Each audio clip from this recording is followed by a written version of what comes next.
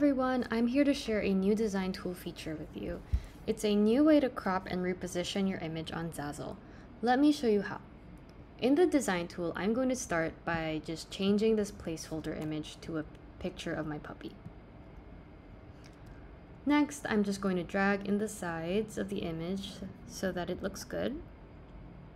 Alright, and now once the shape has been set, I can enter the new crop mode by double-clicking the image or by clicking the button here on the sidebar. When I'm in crop mode, I can zoom in my image by clicking and dragging the corner handles or by clicking the zoom buttons under the crop button. Once I'm happy with how big that is, I can click and hold inside the window to reposition the image underneath. So I'm going to use this feature to center the puppy inside the window.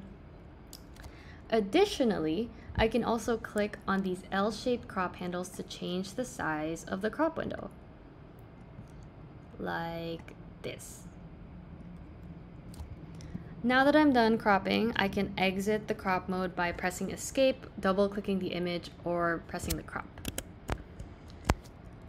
Another feature that we introduced that might be especially helpful for creators is the ability to select a fixed aspect ratio. To do that, I can click on the aspect ratio button on the sidebar, and I can select whichever aspect ratio I think would look good. So I think a rectangle would look good. And now you will see that when I click and hold the corners, it's going to stay fixed to what I have set.